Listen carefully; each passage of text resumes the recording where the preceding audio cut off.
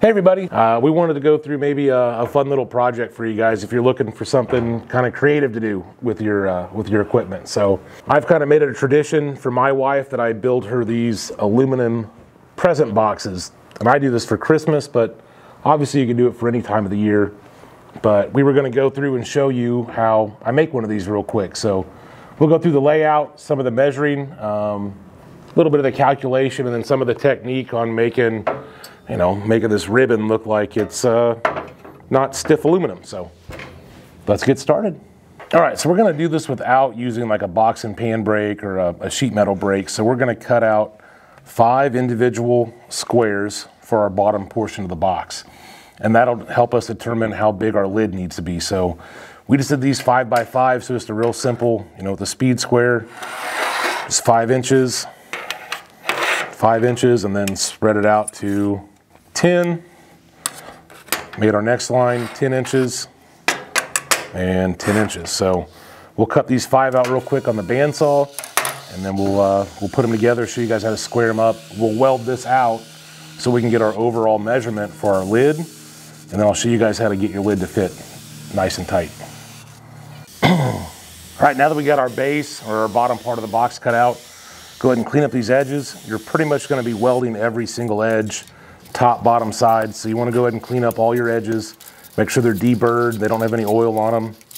Tack them up, and then we'll weld it out. All right, so here we got our base all tacked up, almost building a cube. And I try to get like a nice inside corner to inside quarter fit up, but there's a couple of the spots where I didn't get the box super square.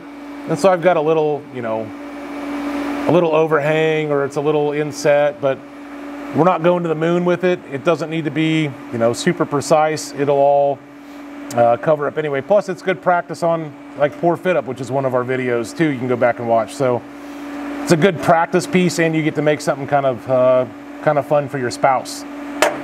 So now we've got our base all welded up. We're ready to make our top. Now we know that we were 5 inches square. So plus material thickness, we're coming out about 5 1/16.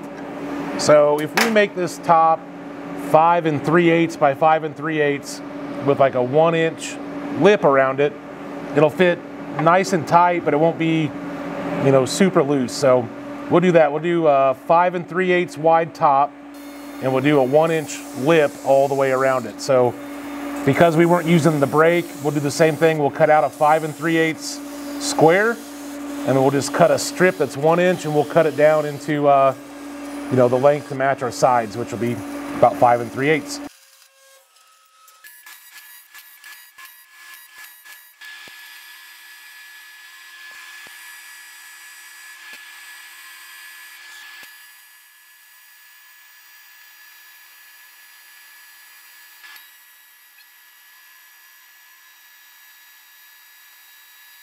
All right, so we know our squares were 5 by 5 on the bottom side, and we ran a 1-inch lip on our lid, so obviously we know that's going to be 4 inches. If you're building these to a different size, it's not super standard like that, then measuring them can come in handy, but we know these are going to be 4 inches. So for our top, we know we have a 1 inch, and then about 5 1/2 with the weld, and then another 1 inch. So we're going to cut 2 strips at 7 1/2 inches and 4 strips at 4 inches by 1 inch wide.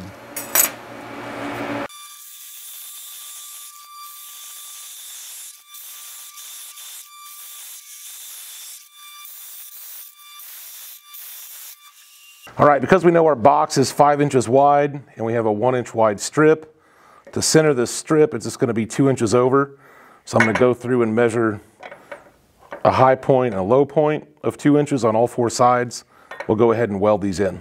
We know we made our box 5 by 5. We oversized our lid to 5 3/8. So with the weld profile on these outside corners, it brings us to right at 5 1/2. So in order to center our 1-inch wide strip, we're going over a 2 1/4 from each side. That'll center our strip. You can see I already got one made for here. So I need to cut my other strip. I'm going to take a 1-inch section out of the center of it and tie it in here, and I'll weld the whole thing all the way around. All right, so now we've got the top pieces of our ribbon cut out.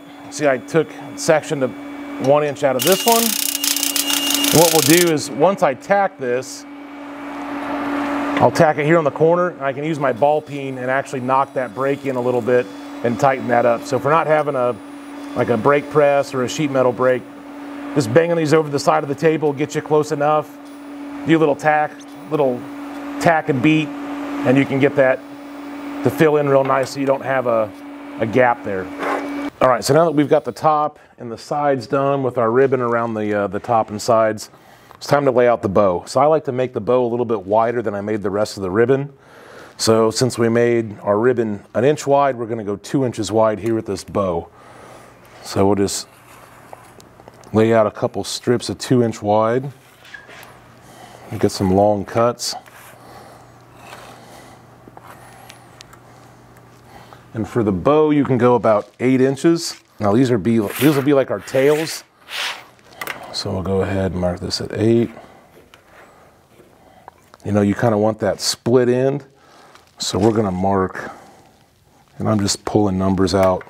3 looks pretty good. So we'll go 3 inches. We know we're 2 inch wide. So there's our center. So then we will take and lay out our tail. So we'll remove this center triangle, and then we can kind of bend these tails up and make them look like they're wavy. Let me mark this other side.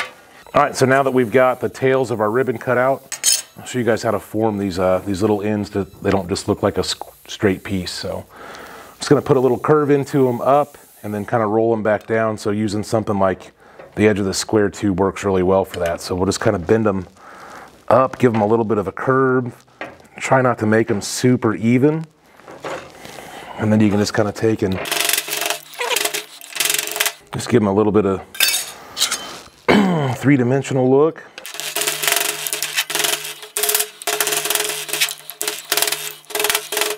So they kind of look like they're flowing. You just kind of take and overlap these on your box. Just kind of pick an angle that, you know, you want to show off a little bit of the ribbon so you don't cover it all up.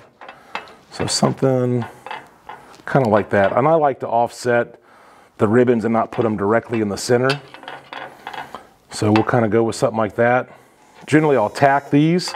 I'll kind of nip off these corners that overhang, and then I'll show you guys how to make the final piece of the bow, and we're all set. So now that we have the ribbon, or the tails of our ribbon complete, it's time to make the bow. So since we made these tails 2 inches wide, I'm going to do the same with the rest of the bow.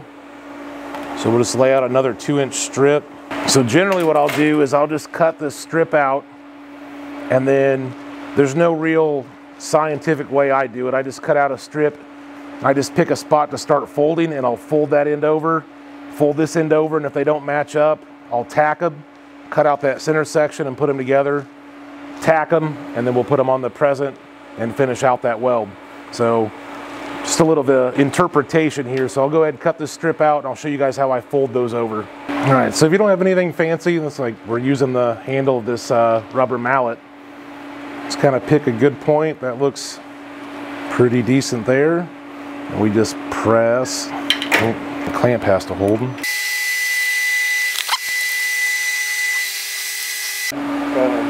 All right, so after you get the bows of your ribbon made, I like to leave one of them with like a 1/4 to a 1/2 inch of lip. Gives you a nice place to tack it. And then the other one overlaps it like that. It gives you a real nice place to get the weld in there. You can kind of just wrap over the top. So we'll get this one tacked.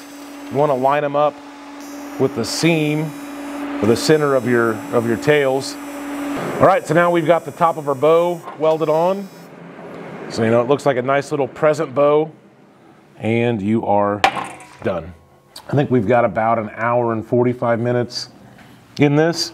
Without the camera gear and doing it myself, I can probably do one of these in about 1 hour and 15, hour and a half. So not super labor intensive. You can knock one out pretty quick, and it makes a really cool like keepsake or, you know, little knickknack on the shelf after you're done using it. So if you can't wrap, but you can weld, there you go. I'm Jesse McCollum with Everlast Welders. Remember, Weld mean, weld green.